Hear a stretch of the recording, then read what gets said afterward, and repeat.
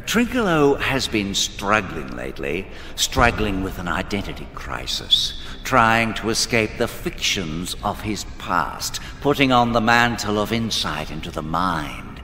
Yes, the very fucking mind of contemporary fucking experience.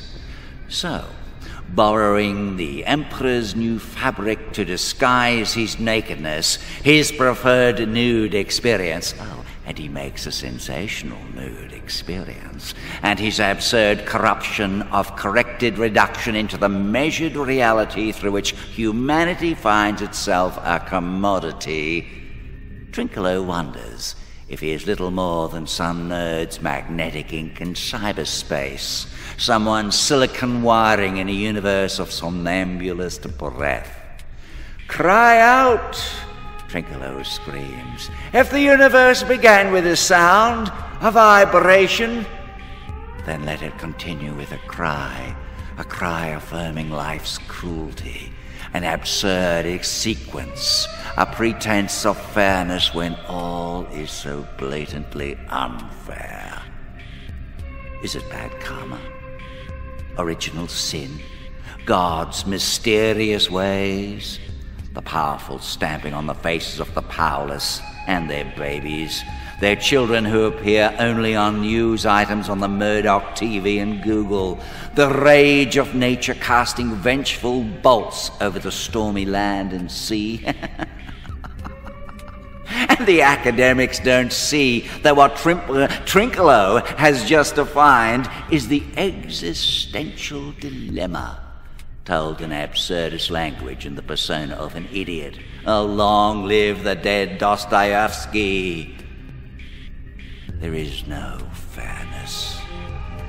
As the despot dies peacefully in his sleep, while an unmarried mother is stoned piteously by pious God-fearing casting first and multiple stones, while hiding behind academic liberalism, a postcard from the Enlightenment.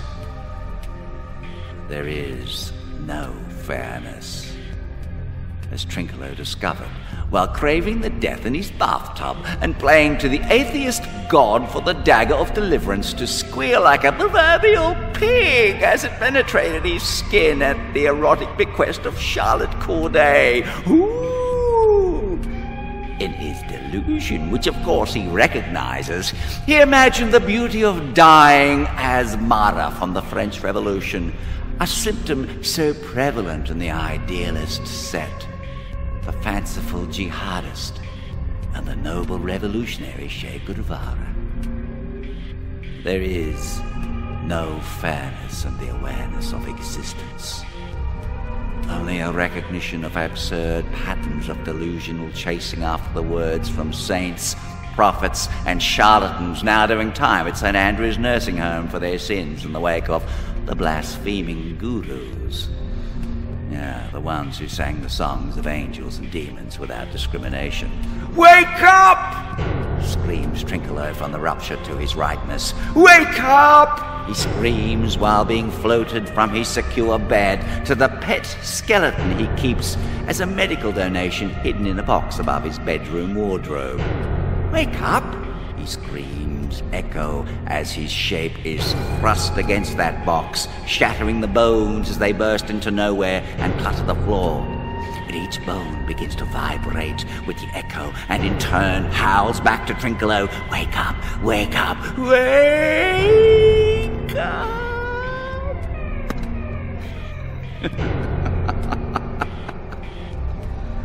The words from the books are unhinged and begin dancing in dyslexic steps from the grand choreographer who condemns the woman and the womanly man to death by burning or stoning. Wake up!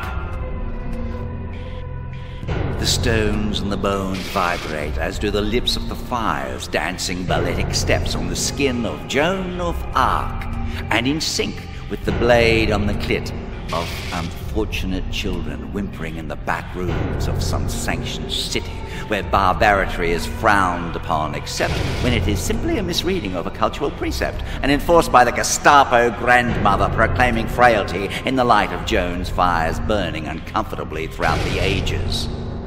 Oh, the times haven't changed.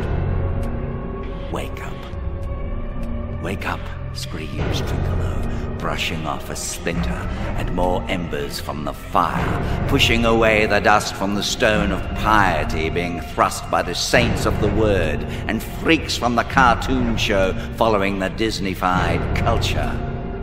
Wake up, screams he, to shake the smug, unforgiving universe of time and space, the smug reflection in the mirrors, the last sight of benign torturers, blinded to never seeing their actions nor the result of their actions.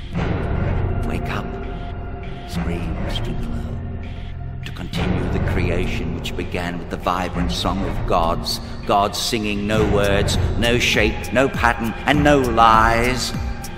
Wake up, screams Trinculo. Trinculo recognizes the need for screaming, the need to cry preceding the scream. Trinculo hides inside his own bullshit. Trinculo is the bullshit. Trinculo is the